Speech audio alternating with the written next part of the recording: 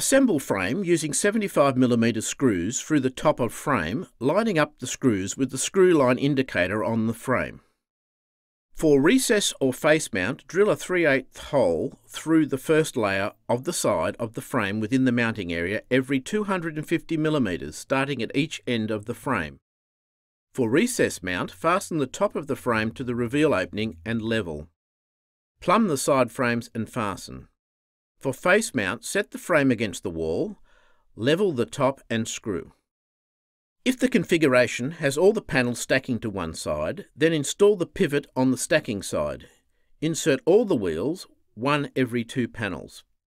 If the configuration has the panels stacking to both sides, then install the correct number of wheels before fixing a pivot to both sides.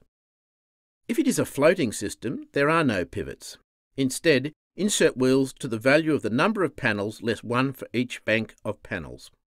Mount the track by drilling through the pre-drilled holes in the track into the screw line on the top of the frame.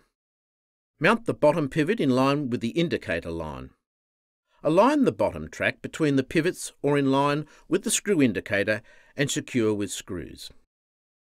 Insert bottom guides into the bottom of each panel that has a wheel.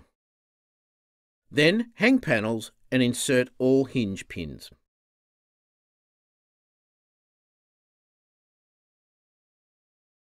Attach the valance by drilling 3/8 holes through the front layer, 13mm from the top of the 64mm louver, and space every 500mm along the length.